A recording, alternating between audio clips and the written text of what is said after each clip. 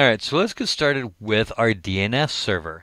Now, our DNS server, we're actually going to break this up into two pieces. So, two different functions that a DNS server will do. You will use a DNS server to share zone information. You will also use the DNS server to forward lookups, and that's called a caching DNS server, and that's the one we're going to deal with right now. So basically, a caching DNS server, we're not going to do a configuration to host a DNS zone to do its own name resolution. What we'll do is we will function as a DNS server, get the right one here, as a DNS server, we will get requests from clients, we will forward it out to the internet, we will get a response, and then we'll cache that information so that if anyone else in our network wants to get that same DNS resolution information, we already have it for them. So that's what a caching DNS server does. Basically, you'd have everybody in your network go here. This one's the only one that goes to the internet. It simplifies life. All right, so let's take a look at our status here first. So get to the right window, and it's systemctl status, and this is going to be bind 9. Bind 9 is the Berkeley Internet name daemon. And bind 9 is a current version of it. And you'll notice, by the way, that we can't resolve anything, and that's fine because I've got this isolated because I don't want to screw with my production network. So, Control-C to get out of there. Now, this configuration, let's do this here. Let's do an ls-l, and we're going to find it in the etc bind folder. And we're going to see a handful of things here. Name D is going to be our name daemon.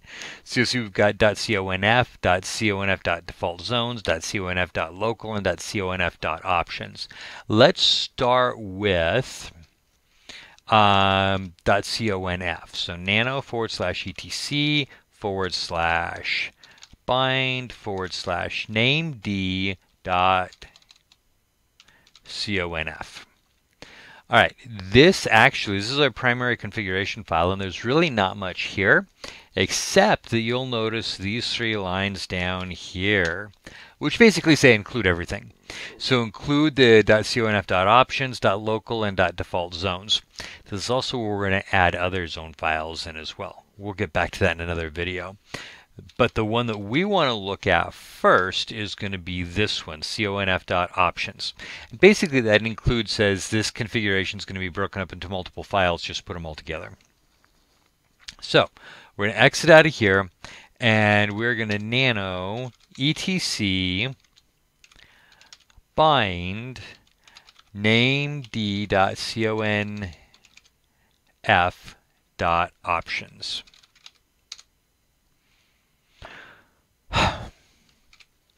We're going to try this again, and named.conf.options. Hey, there we go.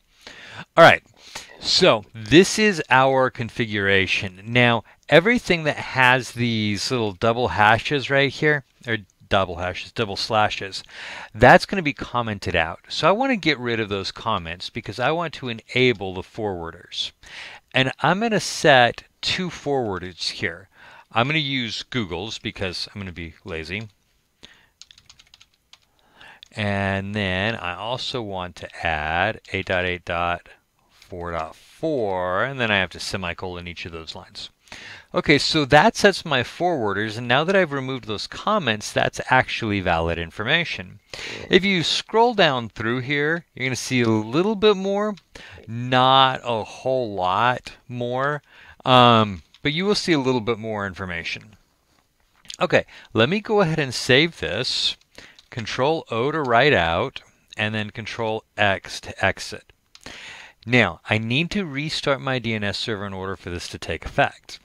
And so that's going to be systemctl restart bind 9.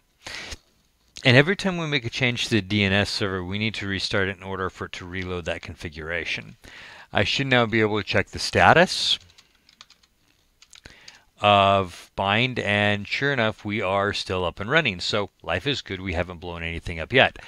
Now, at this point, our caching name server should be fully operational. Now, remember, I can't test this because I have this isolated, but at this point, we should be fully operational. Now, just like with DHCP, you can look at the tail of the log, and it's the same thing.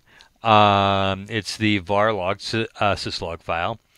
You can look at the tail of that log and see information about DNS as it is operating.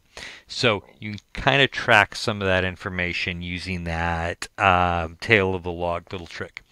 Okay, so next thing we're going to do is we are going to set up a forward lookup zone. Remember, at this point, all we're doing is caching. Next step is forward lookup zone. But we're going to do that in another video.